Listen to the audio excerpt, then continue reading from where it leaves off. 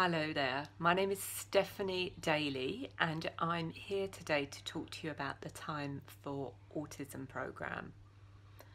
I'm a senior lecturer in older people's mental health and education at the Brighton and Sussex Medical School, and I'm also the mum of a 17-year-old daughter who is autistic. My daughter had her diagnosis a year ago after about a 2-year period under CAM services, and we were really fortunate. We felt that a psychiatrist suggested that she was assessed, had an ASC assessment, and that diagnosis made a huge difference to my daughter, to my daughter and to me, and that understanding and being able to understand her behaviour and her difficulties in the context of her diagnosis has been hugely helpful.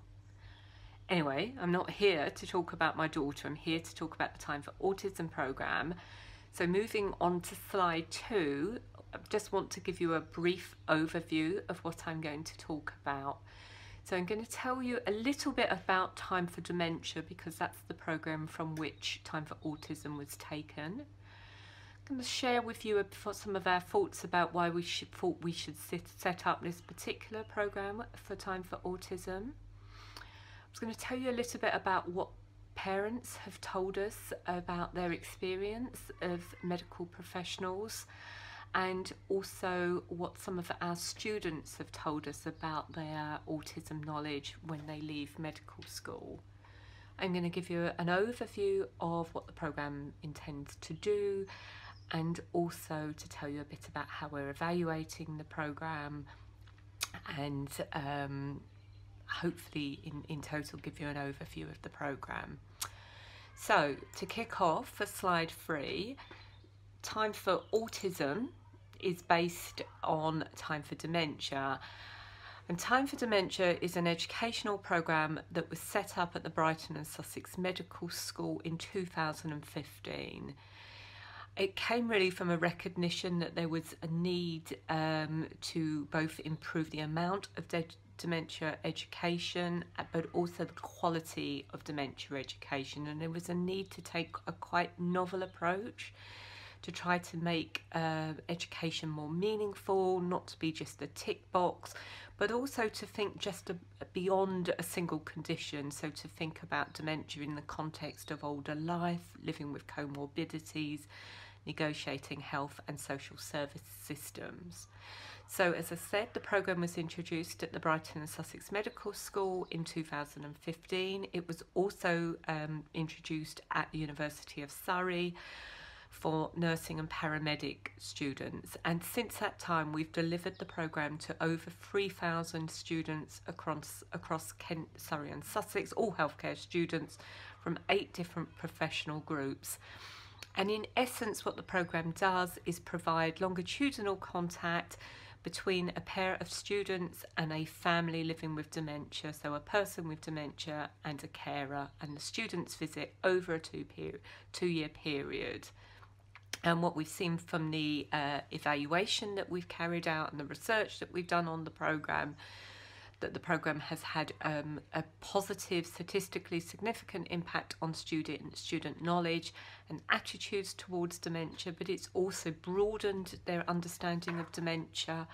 It's widened their psychosocial understanding of dementia, given them more confidence in their communication skills in working with people for dementia, and that this learning really has taken part in a relational context. So it's been about the sharing of expertise and experiences by the person with dementia and their carer with the student. So it's in the context of that relationship.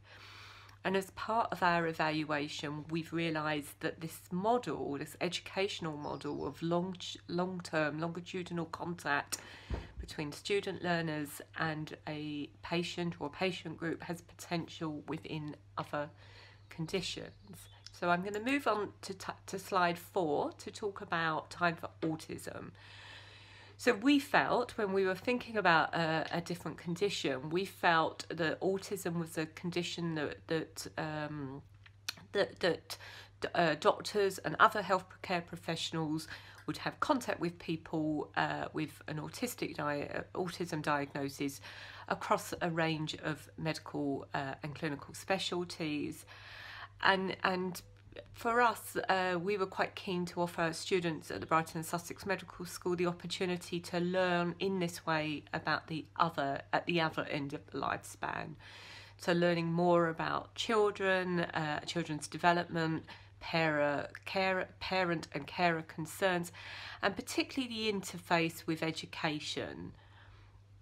We know generally from the literature that current medical education and other undergraduate healthcare education focused towards autism is fairly limited, and in some cases it's missing completely. We know that the Royal College of GPs has recommended that core autism training forms part of all medical school curricula. And recently, in 2019, Health Education England commissioned and launched the Core Capabilities Framework for supporting autistic people, which brings a statutory duty upon health and social care organisations to ensure that their workforce has the skills and knowledge to provide care to people with autism. And we know sort of more generally that there is there's a lack of evidence about the best way to do this in practice. So in order to help us think about setting up this programme, we did some research with both medical students and with families with an autistic child. So we did some qualitative interviews with fifth year medical students, and what they told us was that there was a huge reliance on students or students feeling that the knowledge they might have gained either from family members or friends having an autism diagnosis, or perhaps having the opportunity for some paid or volunteer work was really where they drew most of their knowledge about autism from. Some of the students talked about the opportunity to see either children or adults with autism within their rotations, but suggested often this was in a clinic, a somewhat artificial environment, and it didn't perhaps give them the opportunity to learn about the condition in more depth.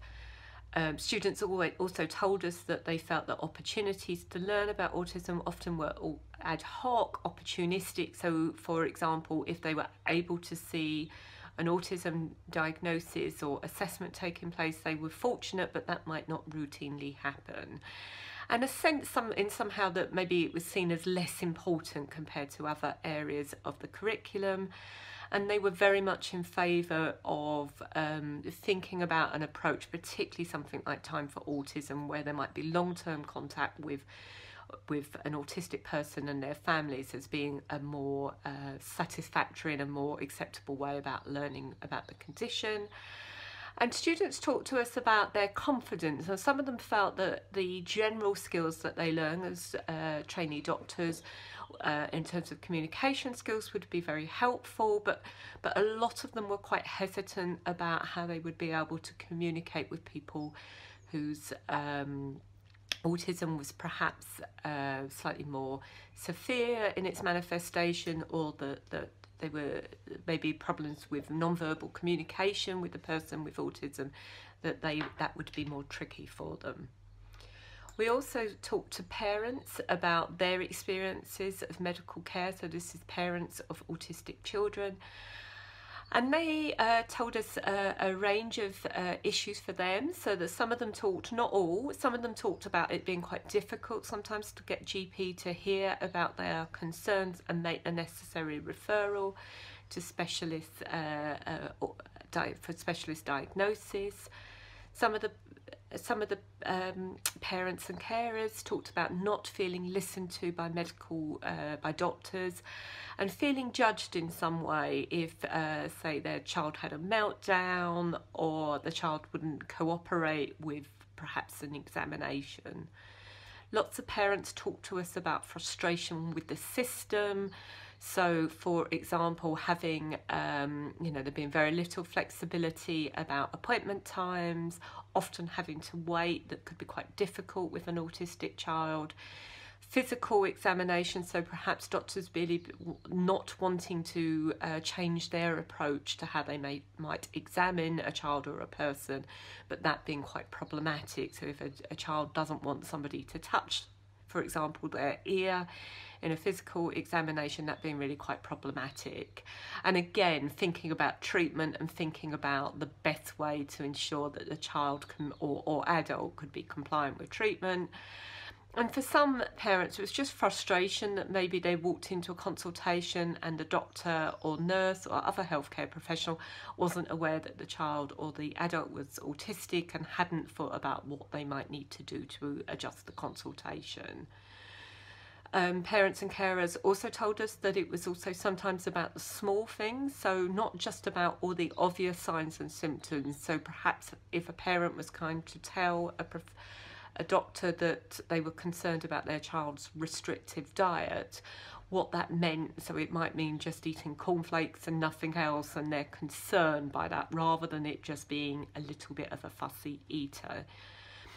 Parents were concerned about the potential for masking of symptoms in girls, underdiagnosis, and the need to be sort of more aware of how it might manifest, the condition might manifest itself in girls. The need really about examples of the good doctors being the ones who were really flexible, listen to the parents, and recognise the need to work in a doctor-parent team to get the best results. And again, parents were very keen to work with us and to help us set up the Time for Autism programme. So what are we planning to do? Well, we were planning to start the programme in September 20, but we've had to delay our plans because of COVID-19. So we're going to be starting to deliver the programme at the medical school in September 24 and in September 21, and the programme is set up to be a one-year programme for fourth year medical students. During that year, the students in pairs will do free home visits to a family with an autistic child.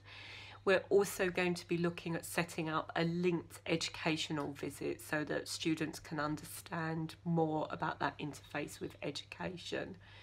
We're going to have some supported teaching along that year, and the focus of that is really about understanding the condition more, understanding more about diagnosis, thinking about how do you work medically, so how do you manage if a child or an adult won't allow you to examine them, what is it you might need to think about in terms of treatment, so to really skill up future doctors to be able to think much more creatively, to understand, to hear from people with lived experience of autism, both people with the diagnosis and parent carers, and also to think about what does working with parents actually mean in practice.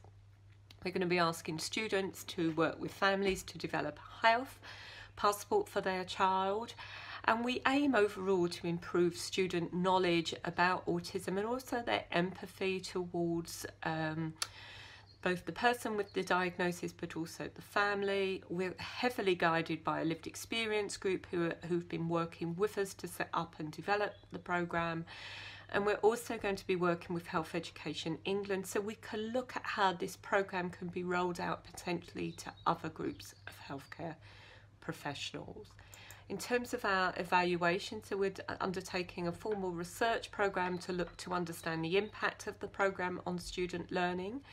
So we'll be looking at quantitative measures of student knowledge and empathy, and we'll be doing some comparison between students who haven't received the interventions, so haven't received Time for Autism, both at BSMS and at another medical school, so we can make comparisons between the two different groups and look at differences between outcomes. We'll be carrying out qualitative interviews and focus groups with students to understand more about the experience and the learning. We'll be carrying out family and student satisfaction surveys, and also we'll be looking at family quality of life measures, so looking at quality of life in the child with autism, but also in the parent carer group. We'll be carrying out family qualitative year, qualitative interviews, and we will be publishing and sharing our results so that the programme can be extended more widely. So finally, I'd like to thank you for listening to me. I hope that this has been of interest to you. I've given my email address there, it's Stephanie Daley. So do please email me if you have any questions. And also I'd like to share with you our website, bsms.ac.uk/Time for Autism, and we'll be sharing more information about the programme as we go along. So thank you very much for listening.